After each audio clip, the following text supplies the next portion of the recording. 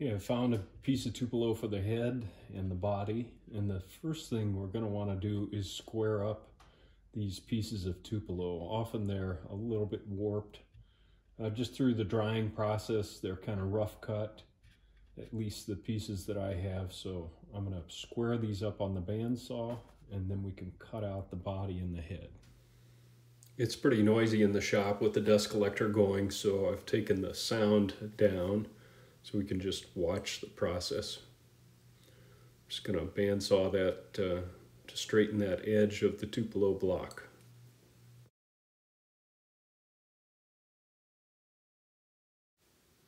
You really have to be careful with a bandsaw and keep your hands away from the blade at all times. You can see I'm going to reposition my hand to go behind the blade so I'm not in front of the blade with any fingers.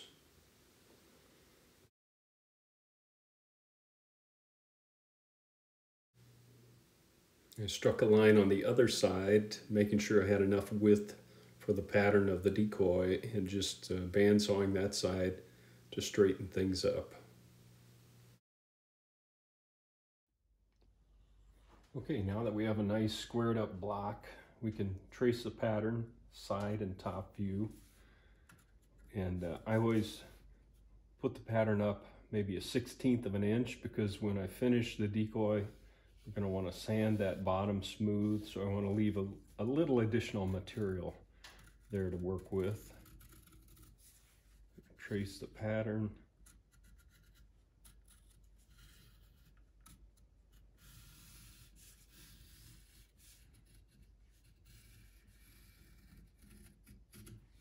Once that's traced, I use the square to transfer these lines up to the top of the front and tail of the bird. Do the same across the top of the block.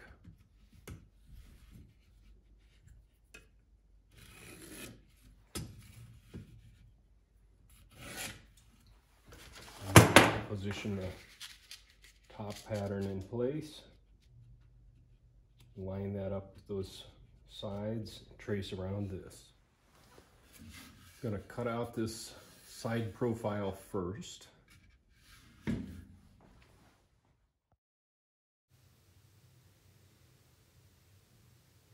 Really want to take your time on these side cuts. It's a deep cut for the bandsaw, so you don't want to push it too hard.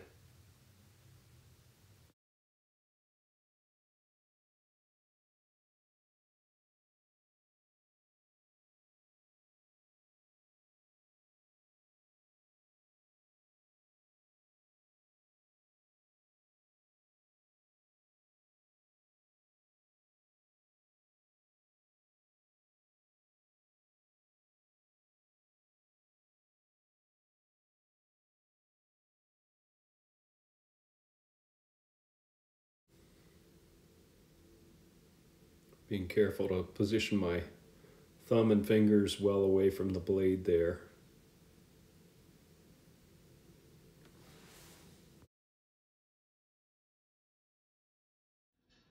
Now that the body profile is cut out, I'm going to take this piece that I cut off the top, and I'm going to tack that back on the decoy in a couple of places where it won't be anywhere close to the bandsaw cut, so that then we can cut out the top down profile.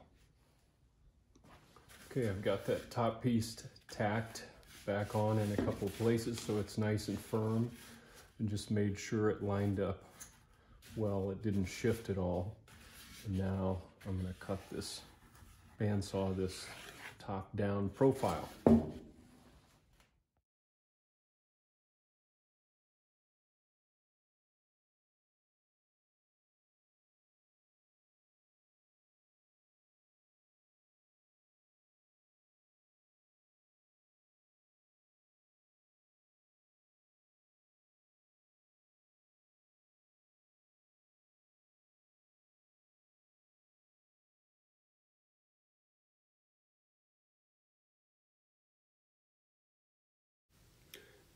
You can see in this area where the tail is coming out of the rump. You have to work a little bit to create some relief with the bandsaw blade to give yourself room to turn that corner.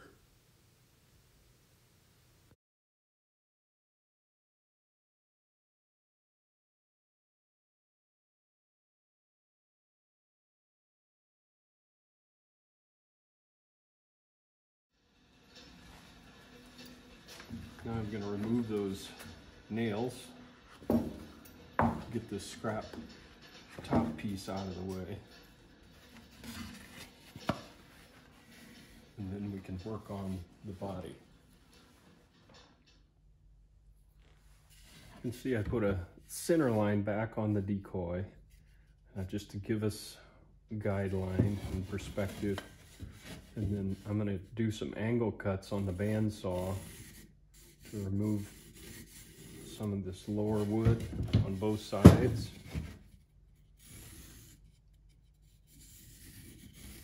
And then we'll do some angle cuts to take off some of this bulk wood and begin to round the Decoy body.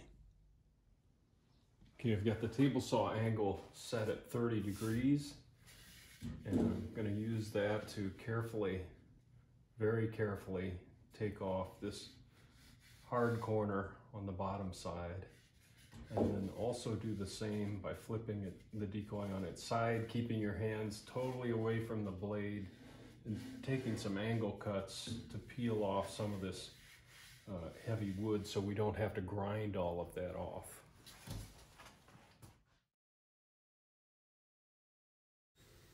Always take my time on these angle cuts. Don't go too fast. Just let the blade do its work. Keep your hands out of the way.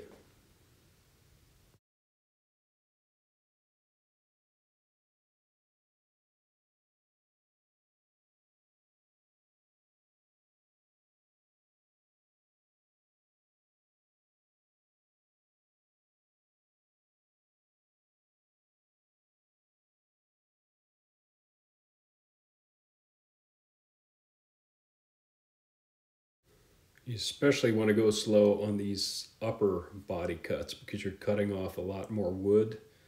And this is kind of a judgment call. You just work slowly so you don't take too much wood off. And I normally do a couple of different angles on each side like this, and then call it good and grind the rest. That blade is pretty exposed and it's easy for it to grab the Decoy, so use caution.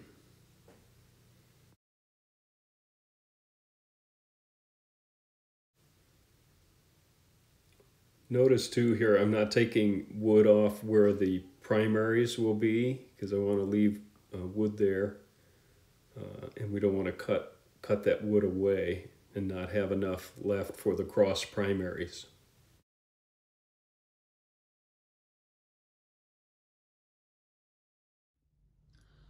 Now for the head block, I'm going to do the same thing. Square up this block by starting with a good straight cut. And I know from my pattern that the head is 2 3/8 inches wide, so I've picked a piece of wood that has plenty of width. And also notice the grain is running lengthways here, up and down, and that's kind of the way I like to cut my heads out. You don't have to do that. You can go crosswise on the grain, but I just think it works a little better for me to cut the head out with the grain in that direction.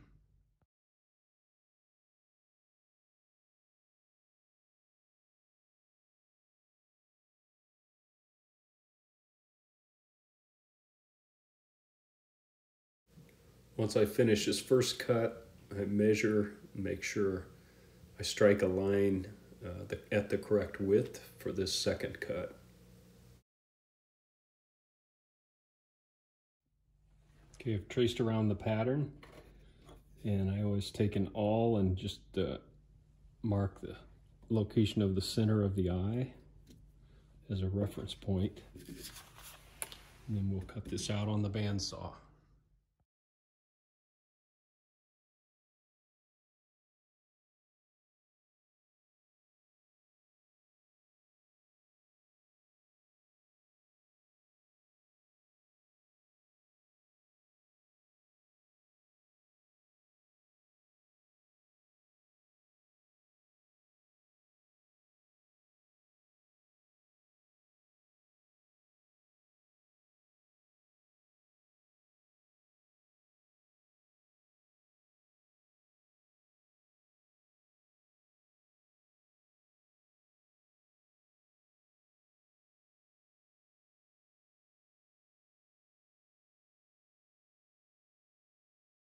Just take your time here, and particularly in the neck area.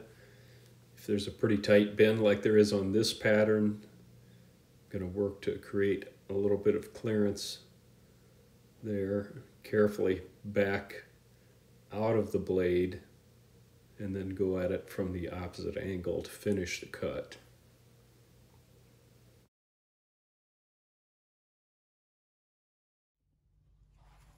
We marked this eye location. I like to flip it over, flip the pattern over, get this lined up, and mark the location on the opposite side.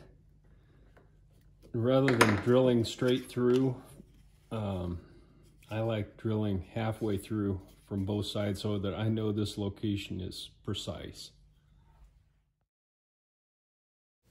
I use a 1/8 inch drill bit here just as a reference hole, and go from about halfway through from each side, and they normally meet right in the middle, but that way I know I'm hitting that right where the pattern says it should be. Okay, in today's video we just focused on how to properly cut out a head and a body. And I think it's important to start there. If you're just starting to make your own decoys, we're going to start at the beginning. So we have a head and a body ready to begin carving. We'll start on the head next, and that'll be in the next session. Good carving to you.